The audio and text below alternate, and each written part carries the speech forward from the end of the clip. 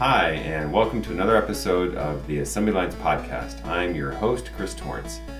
Last episode, we took a look at the Mockingboard v1a board from Ultimate Micro, and while we had generally positive reviews, we identified a couple problems with it, and this episode I'd like to go through what the issues are and also some mods that you can do on your board to fix those problems. So let's get started.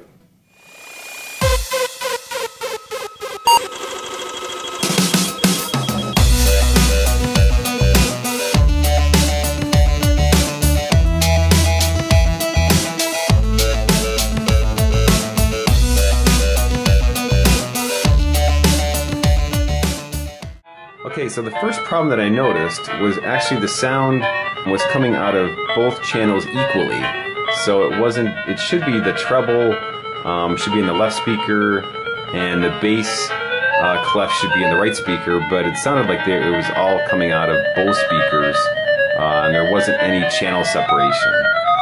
And I contacted Tom Arnold about this, and he actually suggested that it had to do with the input from the computer itself.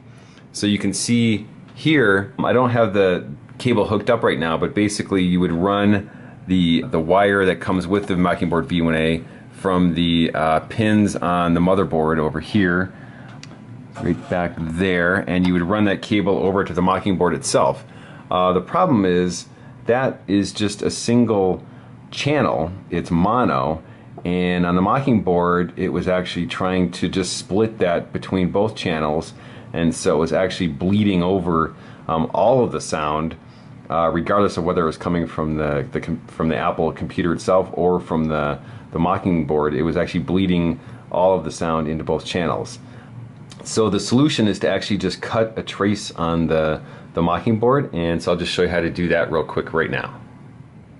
Okay, so here we're looking at the left corner of the Mockingboard, and you can see this is where the input comes from the Apple computer sound, and it goes through a resistor. So this pin goes to ground, and this is the one that's actually carrying the sound itself. So this is the mono channel. It goes through a resistor just to cut down the volume, and then it gets split between two capacitors, which just act as filters. And then both of these go, you can see one of them is the left channel, this bottom one, and the top one is the right channel. And then they both just go off to the rest of the circuit. And so this is where the problem is, because the sound gets split equally between the two, but it also lets the sound from the rest of the circuit get mixed together and muddled. So all you need to do is right here, and you can see I've already done this, you just need to cut the trace on the board between these two capacitors. So it's actually on the right hand side of the capacitors. There's a trace that goes between these two legs on the two capacitors, and you just need to take an X-Acto knife and just scrape away at that until the two legs are no longer connected. And so effectively what this will do is it'll chop out the right channel from the sounds from the Apple. So you'll only hear, when the Apple computer itself is making noises, you'll only hear that out of the left channel. But this is a small price to pay for actually restoring the separate channels for the rest of the Mockingboard. So I did that, and I tried it, and it sounded a lot better because you could actually hear separation between the two channels. The problem that I then discovered is that the left and right channels were actually reversed. First I thought it was just maybe my speakers that were I had wired backwards, but I was able to confirm this just using headphones. After I contacted Tom again, he looked at the schematic and he traced this back to an error that had been made about 10 years ago when one of the original Mockingboards had been cloned, and then this clone was actually made from that clone. And when the time that first clone was made, they had actually mixed up the left and right channels. So that's also fixable. To do that, we're actually going to look over in the other corner of the board. So right up here above the two chips right here, there's two sets of resistors here, and these go from the left and right channels. And what we're going to do is we're actually just going to remove these resistors, actually this one here and this one, and we're just going to wire them up opposite. So the input from this one is going to go to the output of this one, and then the input from this one is going to go to the output from this resistor, and so that'll just effectively flip the resistors before they actually get to the rest of the circuitry.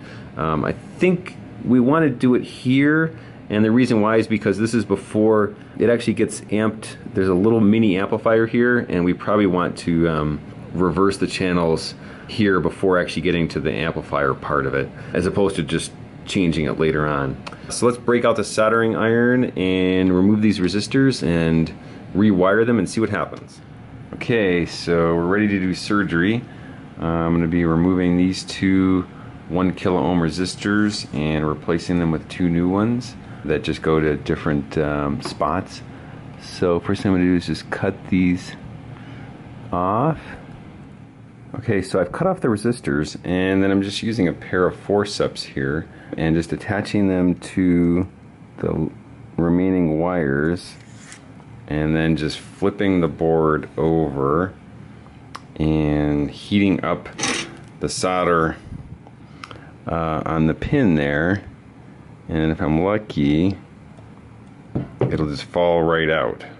So you heat it up with the forcep attached, and then it'll just pull right out. And so I'll do that for the other ones, and then just clean it up with the solder sucker, and then put in the new resistors. Alright, so now we've got our 2 resistors positioned, so I'm replacing them with 1K resistors, which is the exact same thing as what was there. So now we have this middle resistor here, which just goes from this hole here back to this hole, and then the top resistor actually goes from this hole here all the way over to this one. So basically at this point the left is going to become right and the right is going to become left. So all we need to do is go ahead and solder these in. I'm going to go ahead and secure them down on this side with just a piece of tape just to keep them there, and then we'll just solder them in from the other side.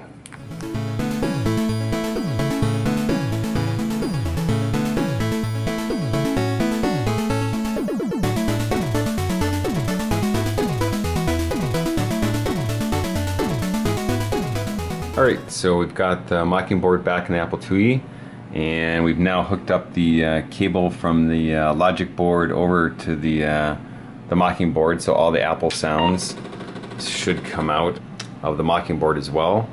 And here we're firing up the music construction set, and in a minute it'll switch to the demo tune. So what we should hear is the treble clef should come out of the left speaker, and the bass clef should come out of the right speaker. So here comes the sound, and sure enough.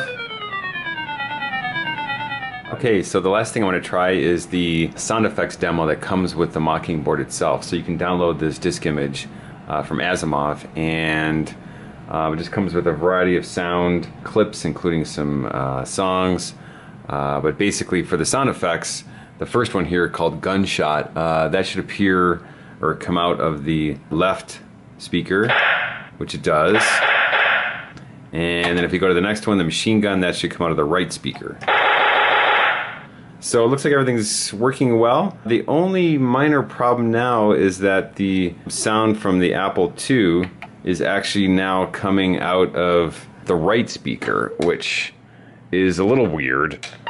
So if I have time, I might go back and actually try and reverse the input from the logic board, so it actually feeds it into what is now the left channel, or the correct channel. Just because I'm kind of used to the Apple sound coming out of the left side of the computer, and it might be a little weird to have it coming out of the right. But maybe I'll save that for next episode, and maybe that's enough for this one. Alright, so there you have it. There's the Mockingboard v1a, and designed by Tom Arnold. Just a couple modifications need to be made. I talked to Henry Corbis about this, and he actually says he's happy to help people. So if you want to get your Mockingboard working perfectly with the correct left and right channels, just go ahead and contact Henry and he'll be glad to help you out. It doesn't make too much difference left or right, but I just wanted it to be the same as the original card that was available back in the 80s. So go ahead and pick up your Mockingboard v1a from Ultima Apple and have fun playing Ultima 4. Thanks, and I'll see you next time.